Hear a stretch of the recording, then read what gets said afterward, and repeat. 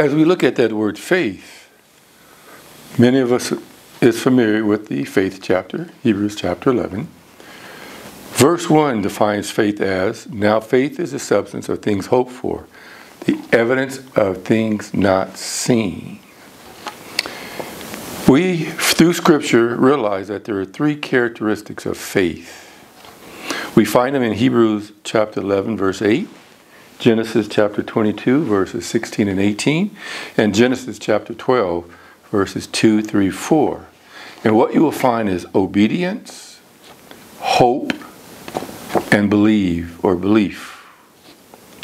For example, in Romans 4, verses 12 through 16, we read, and the father of circumcision to them who are not of the circumcision only, but who also walked in the steps of that faith of our father Abraham, which he had being yet uncircumcised. So Abraham is the father of faith who is not circumcised. So we who believe, that are not Jews, are spiritual Jews through Father Abraham's faith that we exercise. And I will give them one heart, and I will put a new spirit within you, and I will take the stony heart out of their flesh, and will give them a heart of flesh. Ezekiel 11:19.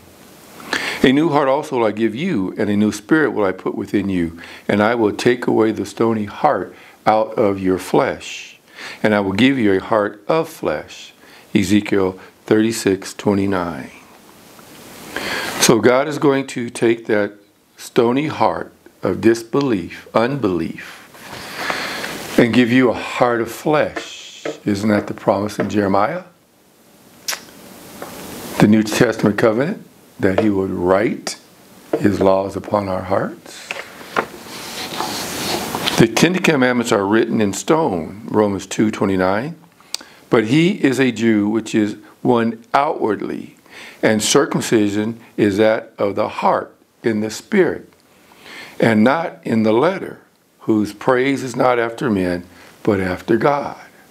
So here Paul is talking about the spirit of the law and the letter of the law. So let's take a look at a couple of examples of what Paul is talking about. In Matthew chapter 5, verse 21, we read, ye have heard that it was said of them of old time, that thou shalt not kill, and whosoever shall kill shall be in danger of the judgment. That is the letter of the law.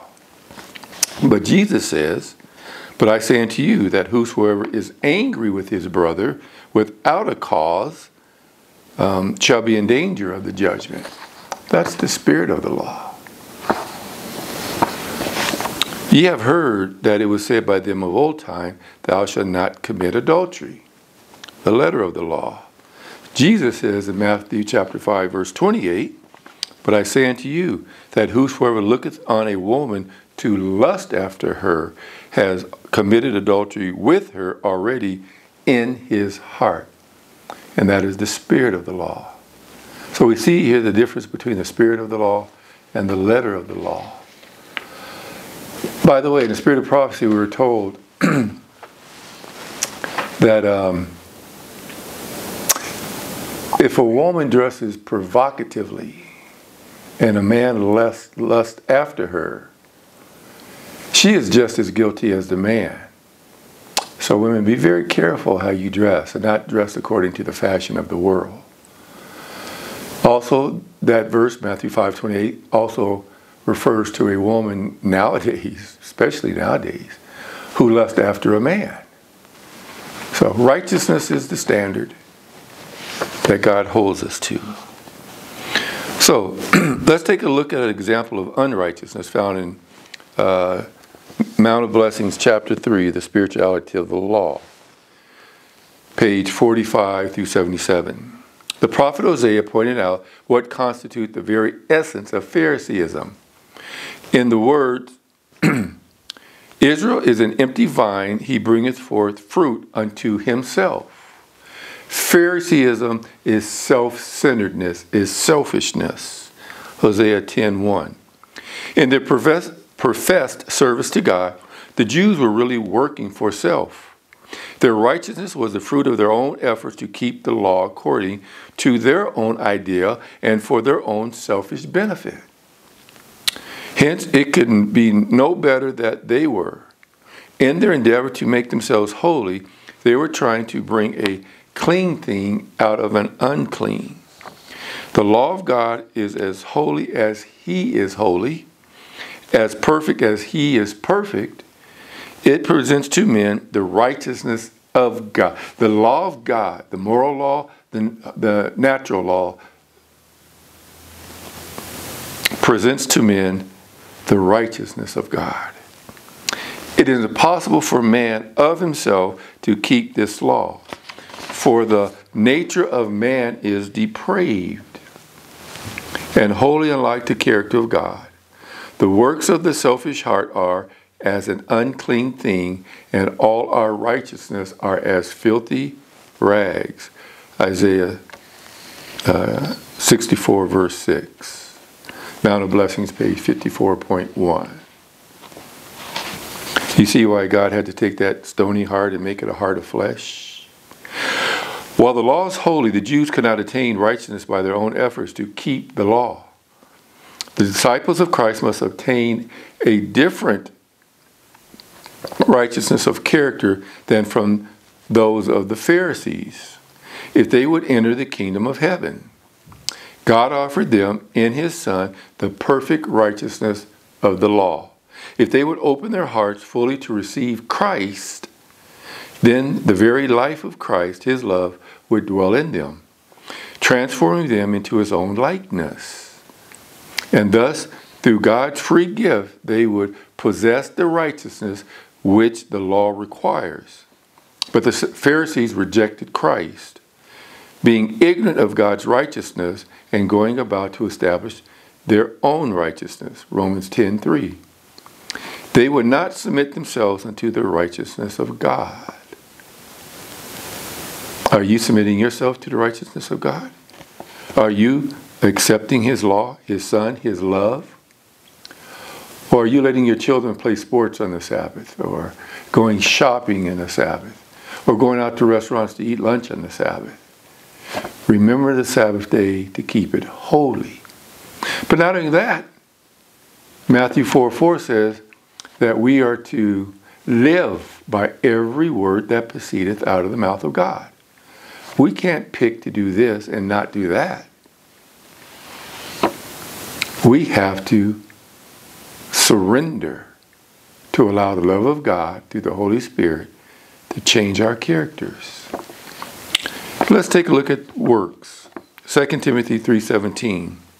That the man of God may be perfect, thoroughly furnished unto all good works. Titus 2:14. Who gave Himself for us, that He might redeem us from all iniquity, talking about Jesus, and purify unto Himself a peculiar people, zealous of good works. For we are His workmanship, created in Jesus Christ unto good works, which God has before ordained that we should walk in them. That's Ephesians 2:10. You see, good works are required. But if you're abiding in Christ, you will do good works naturally, versus trying to do good works to be saved. The Lord commanded us to do all these statutes, to fear the Lord our God for our good always, that we might preserve us alive as it is at this day. And it shall be our righteousness if we observe to do all these commandments before the Lord our God, as He has commanded us. Now, that's Deuteronomy chapter 6, verses 24 to 25. Now, remember those three characteristics of faith I talked about earlier. Obey, hope, believe. I'm going to reread that, and I'm going to interject those words. The Lord commanded us to do all these statutes, obey, to fear God. That's the first angel's message. Character. To fear the Lord our God for our good always, that he might preserve us alive. There's the hope, as it is unto this day. And it shall be our righteousness if we observe to do, to believe all these commandments before the Lord our God, as he has commanded us. So there's your definition of faith biblically. So, the Sermon on the Mount, it's a very blessed sermon, very blessed book. The righteousness with Christ taught is conformity of heart and life to the revealed will of God. So if he does not speak to you directly, if his providence does not lead the way, then his written word is the revealed word of God. Therefore, it's very important, very, very important that you understand the difference in the Bible versions out there.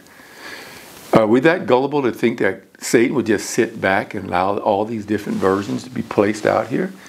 And none of them have to do with error or deceit? Sinful men can become righteous only as they have faith in God and maintain a vital connection with him. Righteousness is holiness, likeness to God, and God is love. 1 John 4:16. It is conformity to the law of God, moral law, health law, for all thy commandments are righteous.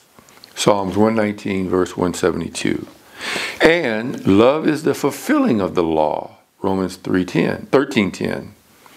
Righteousness is love, and love is the light and the life of God. The righteousness of God is embodied in Christ. We receive righteousness by receiving Christ. That's also found in Mount of Blessings, page 18.1. Are you rejecting Christ as the Pharisees, going about your own selfish works? Or are you accepting Christ as your Lord and Savior by surrendering to? So health reform. Through health reform, truth and righteousness will meet. 6T, page 37. So truth and righteousness meet together through the health reform. God's way of building faith leading to Christ's perfection. I'm going to read this through, and then I'm going to interject certain words again. The time of trouble is the crucible that is to bring out Christ-like character. Okay, let's read that. The time of trouble, or Sunday law, Jacob's time of trouble, is the event, which is the crucible, which is the process God uses, that is to bring out Christ-like character, God's goal. The crucible is the event and the process that God uses to reach his goal in us and for us, which is Christ-like character. It is designed to lead the people of God to renounce Satan and his temptations. The last conflict will reveal Satan to them in his true character, that of a cruel tyrant.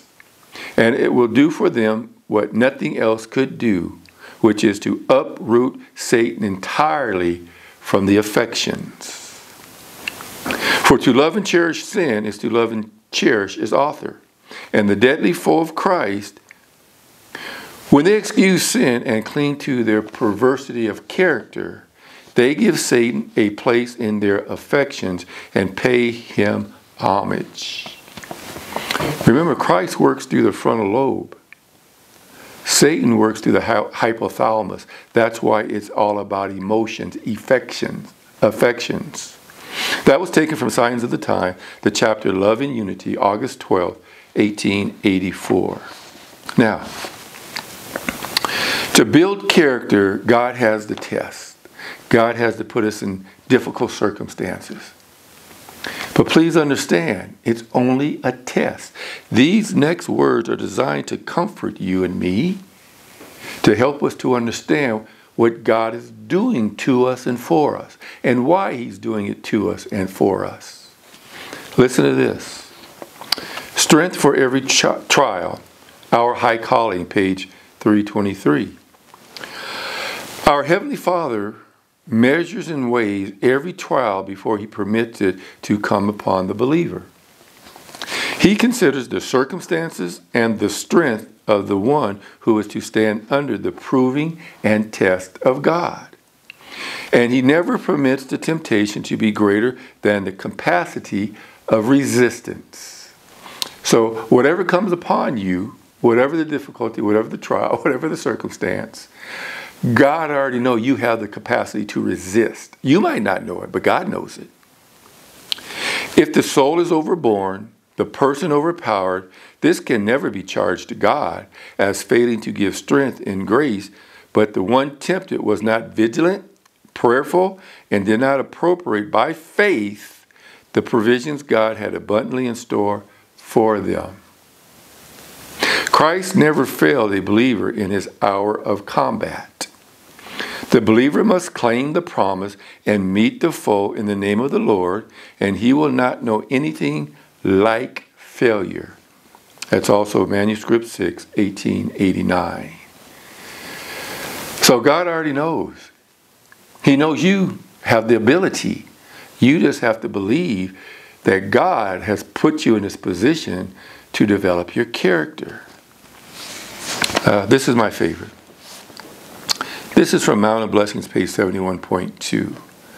When you understand this, read it 2 or 3 times. Listen to this 2 or 3 times. It will give you peace. The Father's presence encircled Christ, and nothing befell Jesus but that which infinite love permitted for the blessing of the world.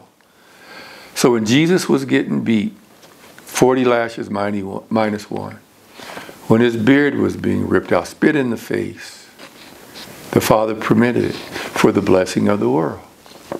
If Christ had not have stood fast and had not have sinned, had not have went up on Calvary's cross, cruel cross, he would have never blessed this world. Here was Jesus' source of comfort, and it is for us. Whatever happens to us is to develop character so we can be a blessing to the world. He who is imbued with the Spirit of Christ abides in Christ. Now listen, you have to be abiding in Christ for this to apply to you. The blow that is aimed at you falls upon the Savior, who surrounds you with his presence. Whatever comes to you comes from Christ. Don't blame it on the devil. Please understand. Like Job, Satan came to Christ and said, "Oh, you got a hedge around Job." God said, "Well, go touch him. Take his children, take his flocks, take whatever you want to do, but just don't touch him." In other words, don't take his life. Satan failed, came back to God. But did Job serve you for naught? Okay, well, you go touch him. You notice God said, you touch him, but you can't take his life. So God measures and weighs the temptation before he allows it to come upon us. God knew Job had the capacity to resist. And Job did, praise God. So, back to Mount of Blessings, page 71. Whatever comes to you comes from Christ. You have no need to resist evil, for Christ is your defense. Nothing can touch you except by our Lord's permission. And all things that are permitted work together for good to them that love God. So if you're in Christ, please understand, God is only chastising you because you're out of Christ. You're violating his law, moral or health laws, or you're being pruned to develop more fruit. That's it, folks. God is not interested in having you in misery or pain or suffering. He's only desirous of developing your character to the similitude of the character of his Son, so you can become a blessing to the world. Let's read another one now. Remember, we're talking about the standard of righteousness. For it is God which worketh in you both to will and to do of his good pleasure. Philippians chapter 2, verse 13. In the world ye shall have tribulation, says Christ, but in me ye shall have peace. Satan cannot manufacture God's peace. So that's one of the ways you can pretty much be sure that you're abiding in Christ if you have peace of heart, mind, and soul. The trials to which Christians are subjected in sorrow, adversity, and reproach are the means appointed of God to separate the chaff from the wheat. That's what it's for, folks. I'm doing a series called The Shaking, The Sifting. These trials, if you pass them, if you endure them, are designed to separate the chaff from the wheat, or the sifting process. Our pride, selfishness, evil passions, and love of worldly pleasure must all be overcome. Therefore, God sends us affliction to test and prove us, and show us that these evils exist in our characters. Praise God for these tests, these trials, these afflictions. That's the sanctification process, folks. He can't show you everything at once. You would faint. You would grow discouraged. You would give up. Praise him.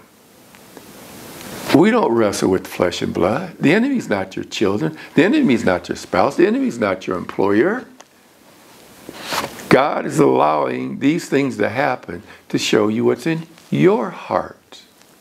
Are you listening? Are you paying attention? Are you being self-centered? Self-pity, boo-hoo, poor me. We must overcome through God's strength and grace that we may be partakers of the divine nature, having escaped the corruption that is in the world through lust. For our light affliction, says Paul, which is but for a moment, worketh for us a far more exceeding and eternal weight of glory, while we look not at the things which are seen, but at the things which are not seen. For the things which are seen are temporal, but the things which are not seen are eternal. Afflictions, crosses, temptations, adversity, and our varied trials are God's workmen to refine us, sanctify us, and fit us for the heavenly garner. Praise God, folks. I pray now you'll have the right conception, the right view of why these things are happening to you. You're either being chastised because you're not abiding in Christ, because you're violating either the moral law or the health laws, or you're not living by every word that proceedeth out of the mouth of God. Or the other reason, all those go together with the chastisement, or you're being pruned to bring forth much fruit. In John he says it 3 times, fruit. The 3rd time he says, much fruit, Christ-like character. That quote was from Volume 3 of the Testimonies, page 115.1. So, being confident of this very thing, that he which has begun a good work in you will perform it until the day of Jesus Christ. Philippians chapter 1, verse 6. So all that is happening to you, if you're in Christ, is God willing to do of his good pleasure in you, so he can finish the good work he has started in you. So listen to this one. Remember, we're talking about righteousness. We're talking about obedience. We're talking about developing Christ-like character. This is the road. Jesus said, if they do this to a green tree, what do you think they're going to do to a tree that's dried? Jesus says, you know the way. Christ went through adversity. He went through pain. He went through suffering. That is the Christian way. God leads his people on step by step. He brings them up to different points calculated to manifest what is in the heart. Once again, the sanctification process. You went through justification. We talked about that at the beginning of this talk. Now he's taking us through the sanctification process. Some endure at one point, but fall off at the next. At every advanced point, the heart is tested and tried a little closer. I told you it's always about a test. If the professed people of God find their hearts opposed to this straight work, it should convince them that they have a work to do to overcome. If they would not be spewed out of the mouth of the Lord. Is that not the church of Laodicea? Being spewed out of the mouth of the Lord? Said the angel, God will bring his work closer and closer to test and prove every one of his people. Some are willing to receive one point, but when God brings them to another testing point, they shrink from it and stand back because they find that it strikes directly at some cherished idol. That's what's happening in your life, folks. When you turn from God, you've decided to keep your idol. Therefore, you're in violation of the very first commandment. Thou shalt have no other gods before me. Think about that. Here they have opportunity to see what is in their hearts that shuts out Jesus. They prize something higher than the truth, and their hearts are not prepared to receive Jesus. Individuals are tested and proved a length of time to see if they will sacrifice their idols and heed the counsel of the true witness. If any will not be purified through obeying the truth and overcome their selfishness, their pride, and evil passions, the angel of God has the charge. They are joined to their idols, let them alone. Ooh, that sounds like Ephraim. That's when the Holy Spirit leaves you. That's when nothing more can be done for you for salvation. Now, only God knows when that time comes. But the quote did say, for a length of time. And nobody knows how long that length is. And the angels pass on their work, leaving those with their sinful traits and unsubdued to the control of evil angels. Those who come up to every point and stand every test and overcome, be the price what it may. Spouse, children, land, money, position, whatever it may be, have heeded the counsel of the true witness, and they will receive the latter rain and thus be fitted for translation. That's what it's going to take, Laodicea. As you sit back, believing you're rich and in need of nothing,